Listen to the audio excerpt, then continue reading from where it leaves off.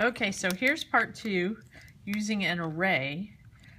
So the first one, here, let's practice the multiplication. Wow, I don't like that blue. I'm going back to the black. Sorry.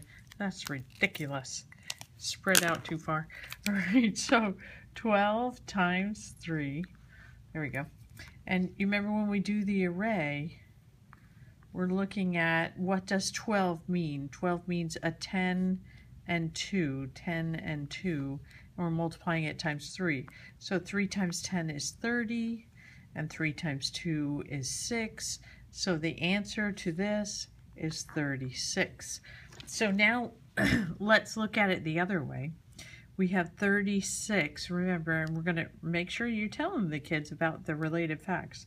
36 divided by 3. So if we look at this, right, so we have 3 and we have 30.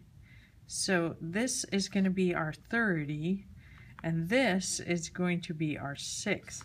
So we're going to say, how many times will 3 go into 30? Well, you can even talk to the kids about, even if you did it with the rods again, until they get it, but this is 10, 10, and 10.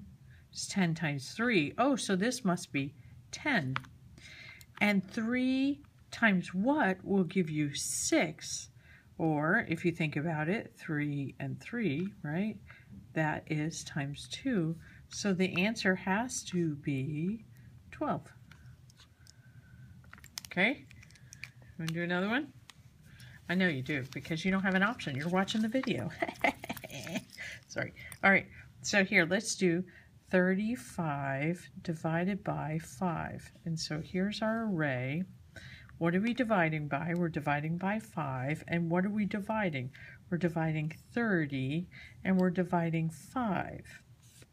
So let's see. 5 times what gives me 30? 5 times 6 gives me 30. And 5 times what gives me 5? 5 times 1. So 6 plus 1 equals 7. So 35 divided by 5 equals 7. Okay, do another one. Here, let me move it over a little bit. Let's do 24 divided by 6. So again, we're dividing by 6. And what do we have? 20 and 4. Now this is where you're going to have to think this one through. How many times will 6 go into 20? Oh, well, let's see. 6 times 3 equals 18.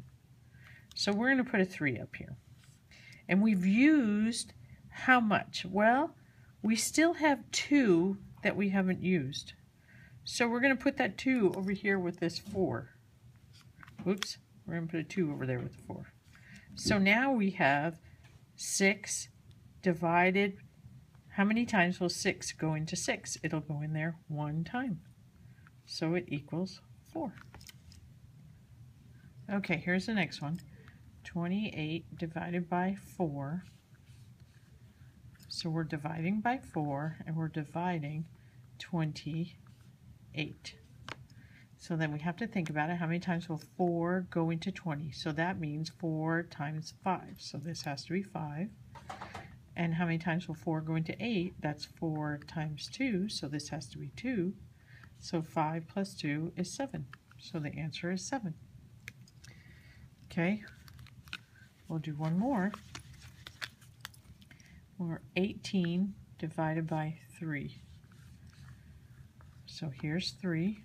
18 is 10 and 8. 3 times what gives you 10? Well, closest we can do is 3 times 3. So we'll put the 3 up there. And we've used 9. So we still have one more to get to our 10. So we're going to give it there.